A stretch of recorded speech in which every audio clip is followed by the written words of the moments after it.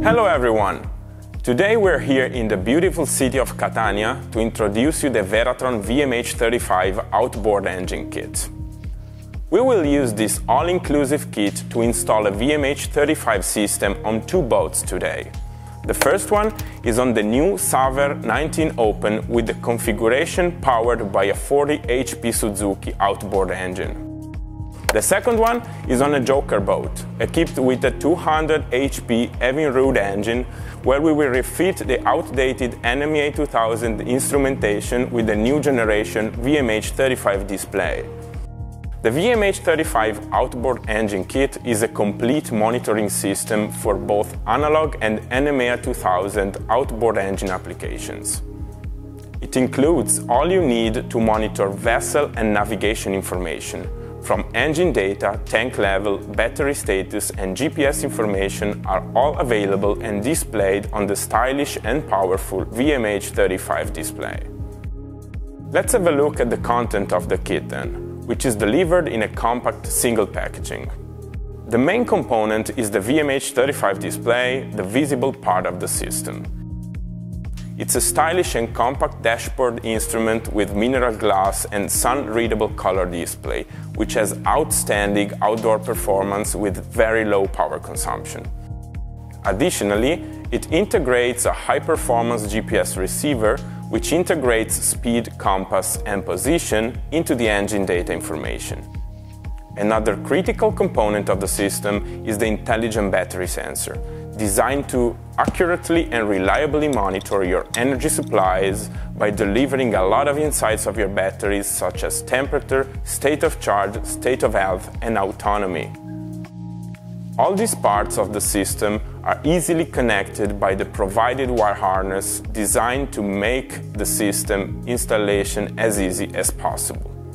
Dedicated connectors are provided to interface the engine and all the components of the kit, including additional plugs to further expanding the system with optional accessories. The installation is as simple as it sounds. The VMH35 is installed on the panel through a standard 85 mm hole and it's fastened on it by means of the spin lock nut. Then we install the intelligent battery sensor, which is simply clamped onto the negative terminal of the 12-volt battery. A pole adapter is included to have the sensor integration done in a snap. The provided wire harness brings everything together. On one end of it, we have the watertight connector for the display, which is plugged and secured with the safety lock.